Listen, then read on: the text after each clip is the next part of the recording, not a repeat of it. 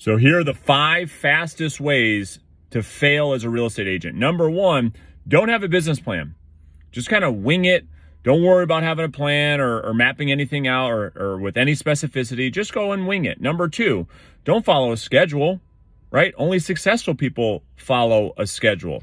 So just kind of wake up and do what you feel like doing. Number 3, don't stick to one strategy. Just bounce from one thing to the next, try things for 30 days, and then just have shiny object syndrome. Just chase every single strategy, what you feel like is the path of least resistance. Number 4, don't have any accountability, all right?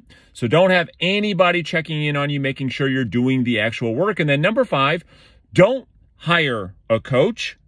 Go and try to figure everything out on your own.